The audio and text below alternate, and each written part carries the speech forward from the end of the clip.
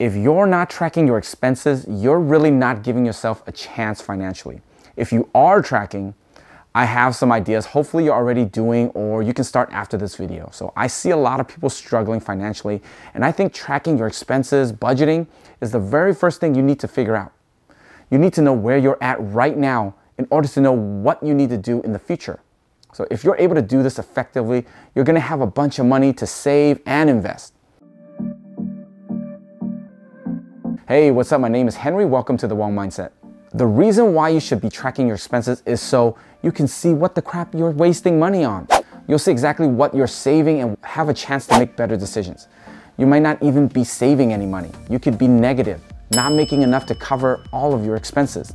You have to know exactly what's going on in order to know what to do. It should give you more motivation. When you see your total savings number, it does something psychologically. You're gonna feel like you're doing something right, and you're gonna wanna do more. So it really depends on you, but I'm constantly pushing myself to get more. So I have more, my family has more, just so we have a chance out there. The world is changing really fast these days, okay? You can't guarantee your job is gonna be around for another 10, 20 years. Okay, also budgeting helps. So when bills come, you have the money ready to go to pay at any time. It should be like that, okay? You shouldn't be trying to figure out a bill regularly like property taxes, okay? That should be accounted for in your budget and ready to go at any time. You shouldn't be looking around where to pay for a big bill you knew was coming. When you track your spending, you actually have a chance at controlling your spending too. Everyone likes to swipe a credit card, right? It's so easy and convenient. You don't feel really a limit, okay? I love to do it all the time too. And my wife is right there with me on that. So how do you fix all of this with tracking your expenses? First, let's go over how you should track all of your expenses. Okay, start with Excel.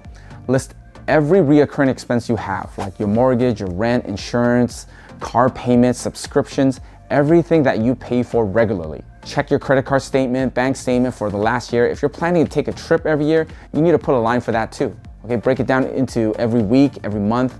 You'll be surprised. A $2,000 trip is about $38 a week, so it's doable. If you know you go crazy during Christmas, make sure you set aside money for that too. Add it to your expense list. Just an amount you're gonna put aside to spend during Christmas. This is so at the end of the year, you can just take this money right out of the account and buy whatever you need.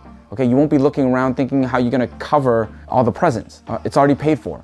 Then I like to break it down to weekly, bi-weekly, and yearly columns. Have a column that breaks it all down so you have a view of what it looks like down to the weekly level and yearly level. You know what you're putting aside for that. And those are the most common ways that people get paid, right? Every week or every 2 weeks. I get paid every 2 weeks, and my wife gets paid every week. And most bills come every month. Some bills come every year, like property tax. So it's good to have a view of each of those things just to see how it breaks out. Now add a line for spending. Okay, this is my secret sauce. People usually get messed up because they don't have a line for this. There's normally nothing that they use to track the random spending that they do on the daily, weekly, monthly. Whenever you go out for food, you grab a coffee, you buy something random on Amazon, this is a line that you put aside what you think is fair to spend each week. You know, check your statements. What are you spending money on? Come up with an average amount that you spend per week.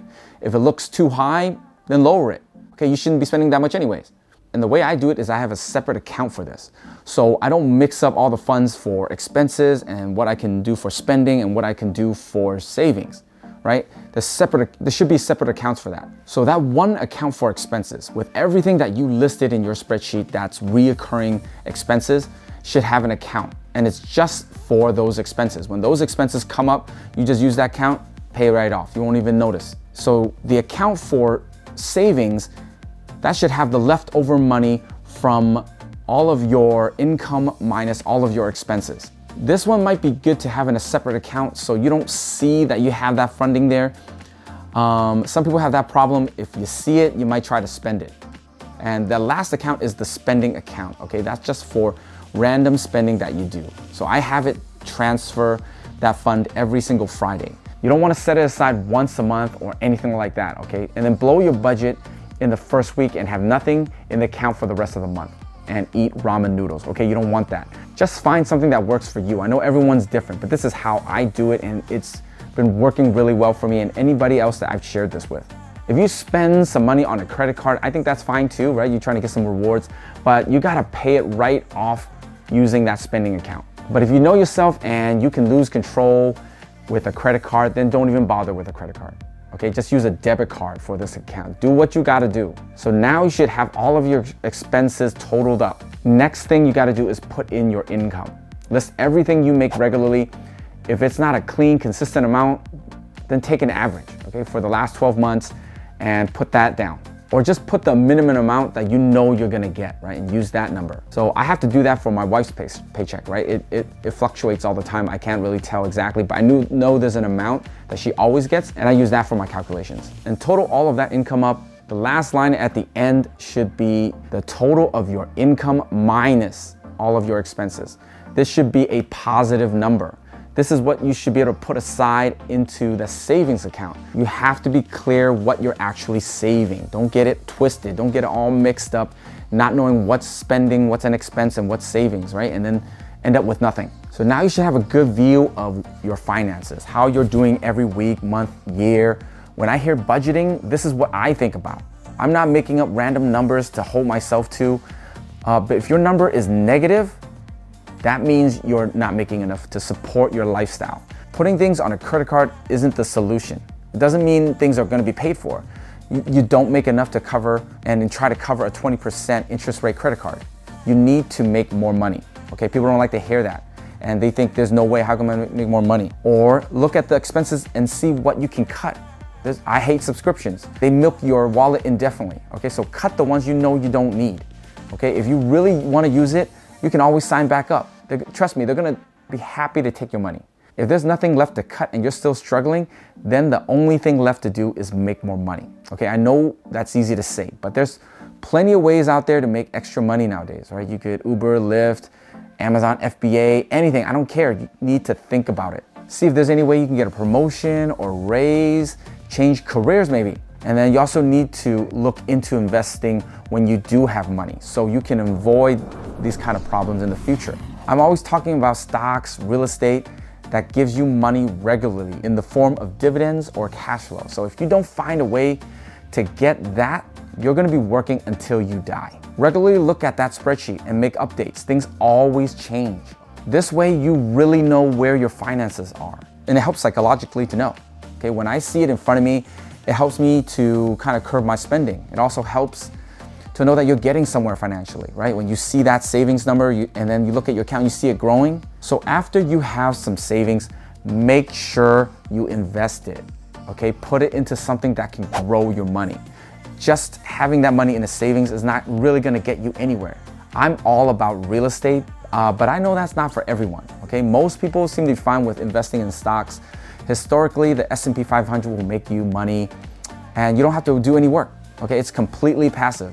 You can regularly invest in an S&P 500 index fund for that, or if you can make time to study, then you can get into dividend stocks that pay you a dividend regularly. So these are just some of my ideas that I recommend.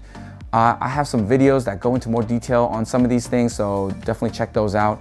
There's plenty of things in this world now that can grow your money.